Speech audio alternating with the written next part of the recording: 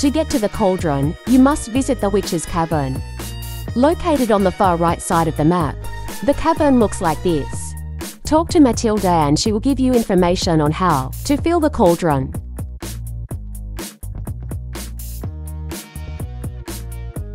You can fill up the cauldron with either food or diamonds. Because diamonds are highly expensive and hard to get, food is a more affordable option. Once done filling the cauldron, you can either get a lantern or dream catcher. Each item obtainable from the cauldron will give you a different horse. Now we will move on to different ways of filling up the cauldron. You can do this with any other crop. After every harvest, put your potatoes in the cauldron. Once you fill up the cauldron, grab whatever item you got to catch your horse. If you did not get a lantern, skip to 131 in the video. Don't let the ghost see you.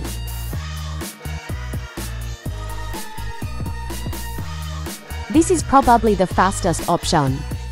Z bought 190 pumpkin pies for 146,300 coins. 140 pumpkin pies would probably fill it though.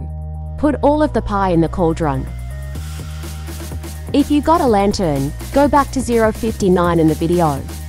If you got a dream catcher, go to the waterfall. Go under the bridge. Tame the nightmare with your dream catcher.